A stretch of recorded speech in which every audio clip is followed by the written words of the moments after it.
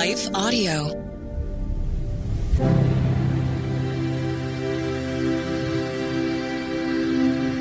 Hello. Thank you for listening to Your Daily Bible Verse, the podcast that examines one verse each day to learn more about God and His will for our lives.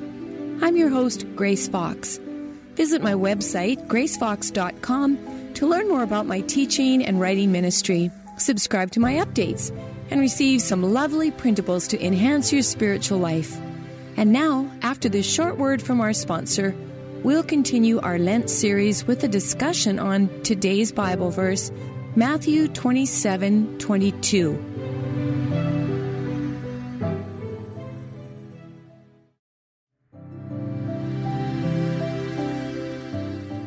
Today's Bible verse is Matthew 27:22. "What shall I do then with Jesus, who is called the Messiah?" Pilate asked. They all answered, "Crucify him." I was 8 years old when I understood that I had an important decision to make, a decision that would determine my eternal destiny. The question was, what will I do with Jesus? I believed he loved me. I believed he was God's son who did nothing wrong during his 33 years on earth. I also believed that despite his doing nothing wrong, he died on the cross to pay the penalty I deserved for everything I'd done wrong. These things about Jesus begged for a response, so I had to decide what I would do with Jesus. Yesterday, Kyle talked about what the religious leaders and Herod and his henchmen did with Jesus. They mocked him vehemently and then threw a beautiful cloak over his shoulders before sending him back to Pilate. That's where today's verse finds us, in Pilate's presence as he tries to determine what to do.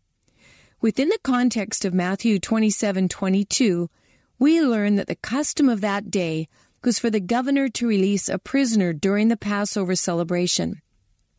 On this year, a notable prisoner named Barabbas was up for pardon.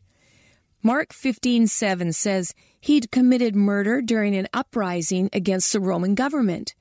His involvement in the insurrection made him an enemy of Rome and thus possibly a hero for the Jews. As the crowds gathered around Pilate, the governor received a message from his wife. She said Jesus was innocent and urged Pilate to let him go because she'd had a frightening dream about him the night before. Without Pilate's knowing, the priests and religious leaders were circulating amongst the crowd at that time and persuading the people to demand that Pilate release Barabbas. Rather than listen to his wife's concerns, Pilate turned to the crowd and asked the question, "Which of these two do you want me to release?" The crowd, influenced by the religious leaders who were envious of Jesus and wanted him gone, shouted, "Barabbas!" And that's when Pilate asked the question in today's verse. "What shall I do then with Jesus, who's called the Messiah?" The crowd responded, "Crucify him." Imagine the ruckus and the roar that terrible night, and imagine how Pilate may have felt in the moment. He knew Jesus had done no wrong. He knew the religious leaders were jealous of this man who claimed to be the Messiah. He knew his wife believed Jesus was innocent, but he caved into peer pressure and politics. What did Pilate do with Jesus then? He ordered him to be flogged and he condemned him to a brutal Roman crucifixion. The New Testament contains numerous stories about what other people did with Jesus. Fishermen and tax collectors left their professions to follow him. Jairus, the leader of the local synagogue, went looking for him and asked him to restore his 12-year-old daughter's health. Another desperate father trusted Jesus to free his son from demon possession.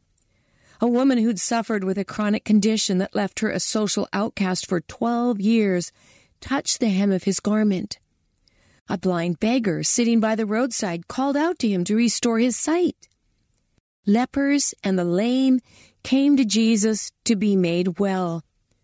A woman who'd been married 4 times and was currently living with a 5th man gave Jesus a cup of water to drink and then trusted him to quench her spiritual thirst. Another woman washed his feet with her tears and anointed them with expensive perfume as an act of worship and gratitude. And there's more, but not of a happy or victorious nature.